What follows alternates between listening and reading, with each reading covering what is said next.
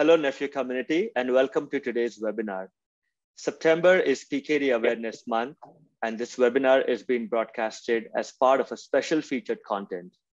Our topic of discussion today is genetic testing in ADPKD, or Autosomal Dominant Polycystic Kidney Disease, and we'll be joined by an eminent PKD expert, Dr. Neera Dahl.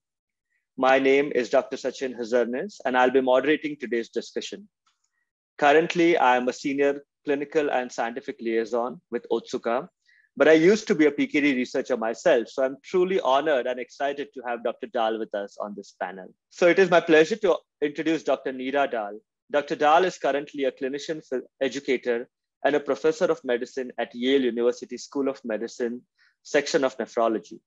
She received her MD and PhD from Tufts University School of Medicine and completed her residency and fellowship at the Beth Israel Deaconess Medical Center in Boston, Massachusetts. She has been instrumental in developing the Yale Inherited Kidney Disease Clinical Program and is the principal investigator for several ongoing clinical trials in ADPKD. She maintains an active ADPKD registry and is involved in research exploring the role of inflammation and fibrosis in the progression of ADPKD.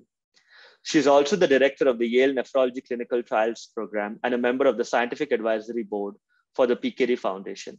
Welcome, Dr. Dahl. Thank you. It's my pleasure to be here.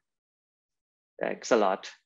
As for me, I'm a senior clinical and scientific liaison at OPDC, and I have a PhD in biochemistry and molecular biology from Colorado State University, after which I joined the University of Texas Southwestern Medical School in Dallas to pursue a postdoctoral fellowship in the Department of Nephrology.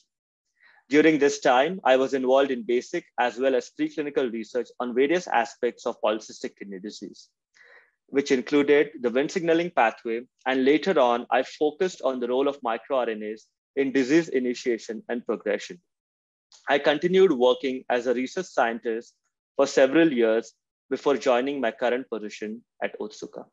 So with genetic testing for ADPKD on the rise within academic institutions, but more importantly, within the community nephrology setting, there are a lot of unanswered questions regarding the utility and interpretation of these tests and results.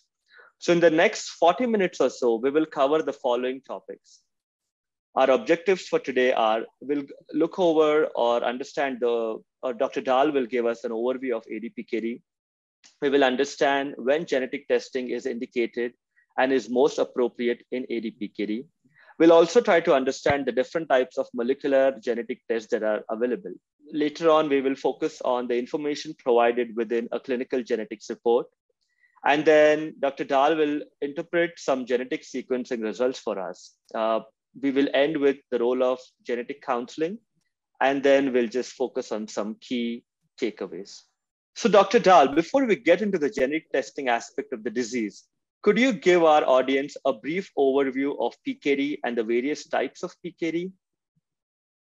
It would be my pleasure. So as most of us know from taking care of patients, polycystic kidney disease is a disease in which there's growth and cyst development in the kidneys bilaterally. This is a fairly common disease. It's the most common genetic form of kidney disease, affecting about 1 in 500 to 1 in 1,000 patients.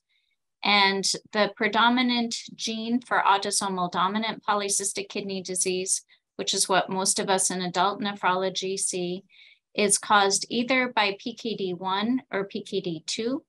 So mutations in one of those genes account for about 90% of all ADPKD, and about another 9% have no mutation detected, either because of a technical problem of not being able to find the gene, or because there's another gene perhaps that's causing the same phenotype or same expression with a lot of cysts and enlarged kidneys. There are 2 other categories of disease that are important to know when you're considering ADPKD. One of them is autosomal recessive polycystic kidney disease. This generally presents in children, but can present in adults, particularly the milder forms, and it's caused by another gene, PKHD1. And then there are some autosomal recessive forms of cystic kidney disease. And these also generally are diagnosed in the pediatric age group. And these are much less common than ADPKD. Thank you so much. So since today we'll be focusing on the autosomal dominant form of the disease, it would be great if you could really explain to our audience in very simple terms, what do we mean by an autosomal dominant trait? Because it's really been a while since most of us have taken a genetic class. So would really appreciate your insights. It's my pleasure. So there are two words here that define what the disease is. The first is autosomal. So this means it's not sex linked. It's not on the X or the Y chromosome, but it's on one of the other chromosomes. And then dominant, meaning you just need a single copy of that gene for you to have the disease. So in this cartoon, what they're showing is the father has the affected gene, and then each of his offspring has a 1 in 2 or 50% chance of getting that copy of that gene from him. And you can see here about 2 of the 4 children are also similarly affected. So it was pointed out in the first slide that most of the mutations in PKD1 and PKD2 are primarily responsible for the disease. But it will be helpful for the audience to understand a little bit about the structure of the genes and what are the various types of mutations that have been identified. And are there any additional genes which, when mutated, cause ADPKD?